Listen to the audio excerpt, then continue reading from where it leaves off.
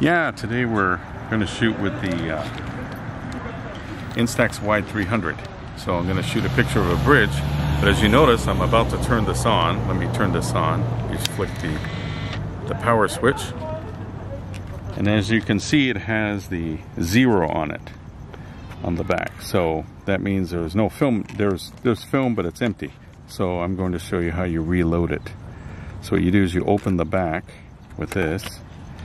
And there's the film cartridge, and as you notice, there's a yellow tab. It has to meet the other yellow tab. They just have to match.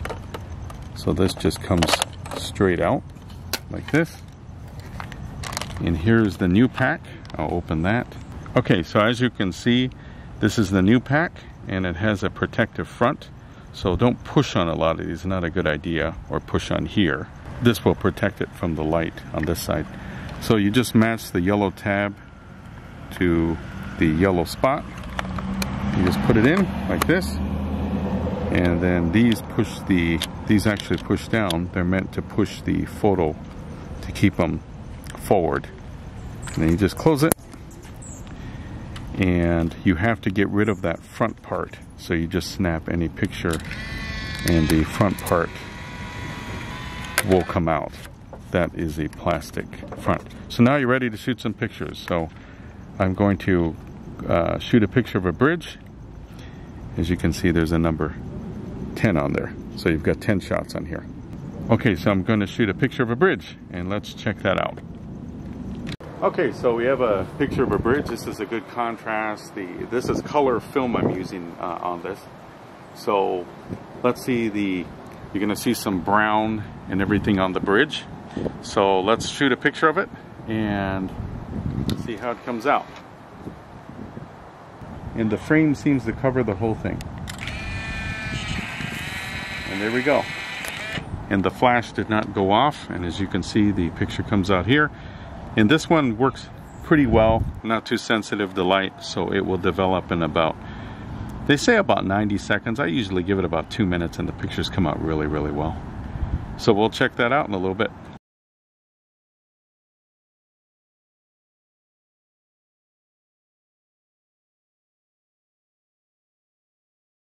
There's a bridge there. Let's see what the color looks like with the, that's sort of a rust color. It's a steel bridge, so it's rust.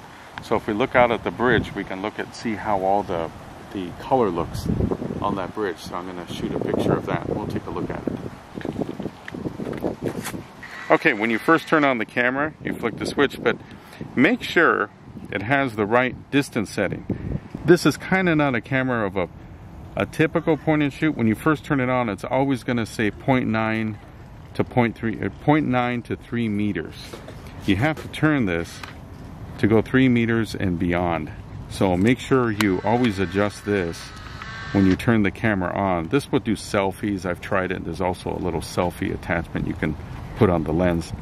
So push this and do 3 meters to beyond. That's usually the best thing to do. Okay, so I have the setting to 3 meters and beyond, and let's take a look at this. Wish I could zoom in. It's a nice picture. So this is going to have a little bit of the green of the tree. Let's see what's in focus on this picture when I put it on the video. We'll take a look. And there we go. The good news, the flash did not go off, and we'll take a look at this.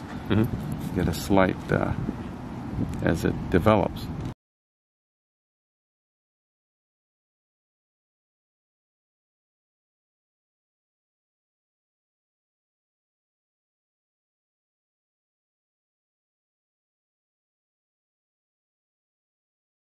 Now, one thing I want to mention, as you notice, the pictures when they come out upside down.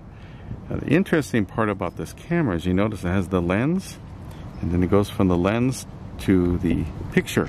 And you're wondering, why is it shooting this way? Well, on Polaroid, this side is the side that gets exposed. On this film, which is the Instax film, the back is the exposed part, which is kind of interesting. So it will expose on the back and print on this side. It's very interesting. So the film actually, it actually sits like this. It gets exposed to the lens. So this is a different design from Polaroid. And as you can tell, the image looks really, really vibrant. It looks really, really nice. So I'll post this in the video. I'll post a close-up and you can take a look at it. Here's another picture. This has a green color to it. So well, it's the lime scooters. I'm gonna take a picture of the scooters, and the sun is hidden behind some trees. So let's see how this does in the shade.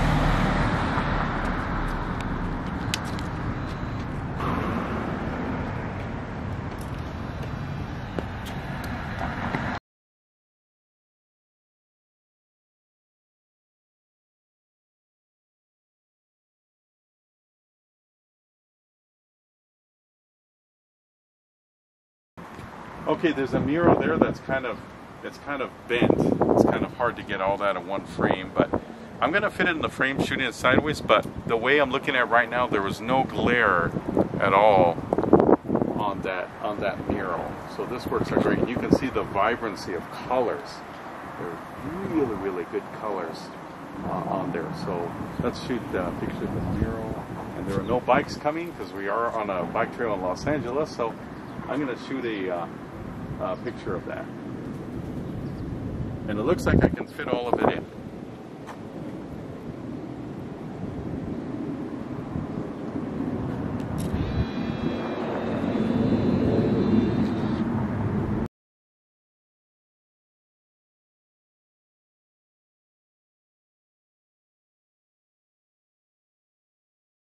It's really nice. Look at the colors on it.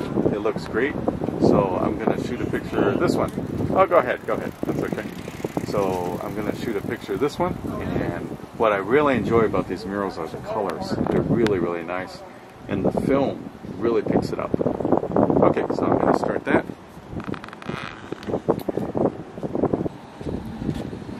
And there we go.